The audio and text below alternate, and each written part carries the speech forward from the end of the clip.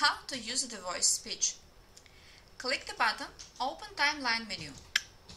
Click the button Add Camera Position.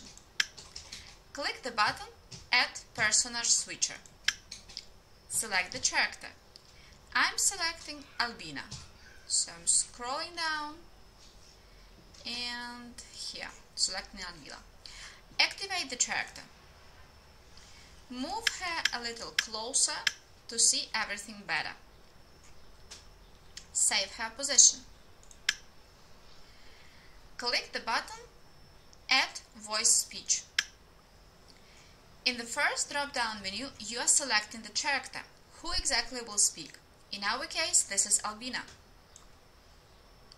Scrolling down.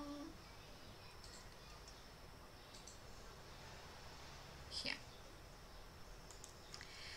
In the second drop-down menu, you are selecting of what exactly audio file will be used. I will use this one. Here, you can mark the checkbox if you would like her to stop talking. So if you already added one talk where she started speaking, and now to make her stop talking, you will mark this checkbox. Here, this is the audio volume, and this is determining how loud she will speak. So let's press the button Save Coordinates and Settings, and we'll take a look how it works. This is the second soundtrack recorded by me for the manuals. As you can see, she's talking loud and her mouth is opening a lot. And when you will adjust this setting, I'm putting this, for example, for the 50%, like this in the media, and I'm clicking the button Save again.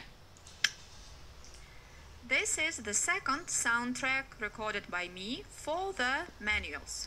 And as you can see, she is speaking not so loud and her mouth is not opening so much.